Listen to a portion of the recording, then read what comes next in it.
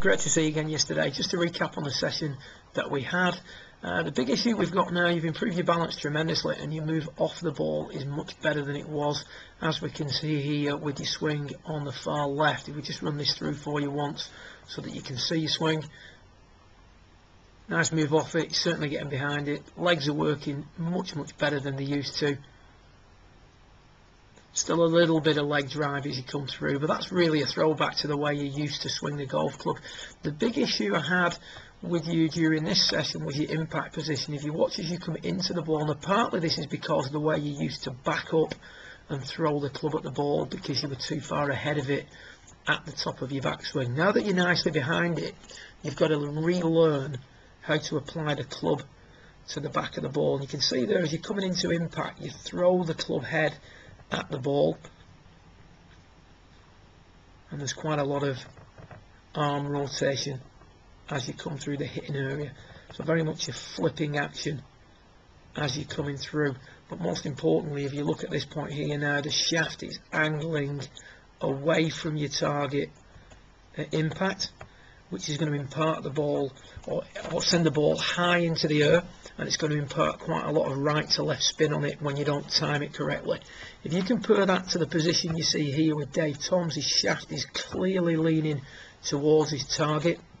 That's going to produce a much more stable impact position, club face on line for longer.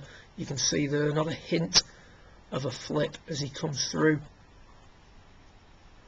producing a much more stable, consistent shot pattern.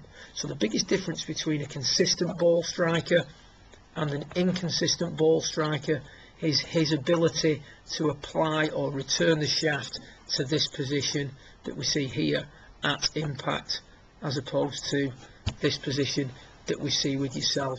And the big issue we looked at here now was this ability to maintain the angle between the right forearm and the shaft of the club just before impact, as we see here with Dave Toms, and through impact. If we just run him through, you can see that even if he goes a frame or so past impact, that angle between the shaft and the right forearm has been maintained. And what we see here with yourself is as you're coming into impact, the angle in the right forearm and the shaft is there,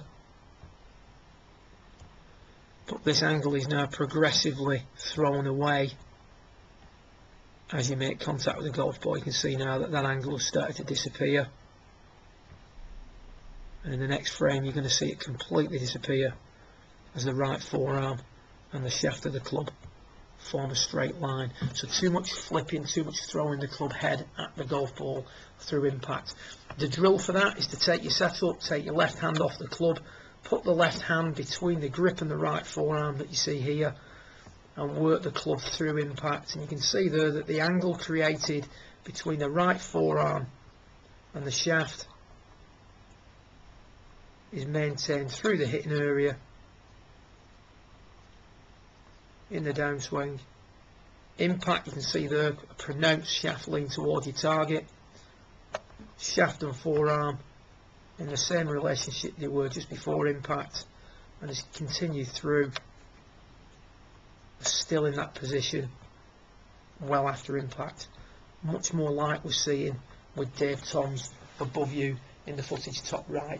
So what this is all about, Will, is you getting a feel for the correct impact position, getting an understanding of what you need to do through the hitting area. This is going to bring your ball flight down considerably and greatly reduce your chances of hooking the golf ball, which long term is going to help you progress your game no end. Good luck with it, see you again soon, and keep in touch. Well done.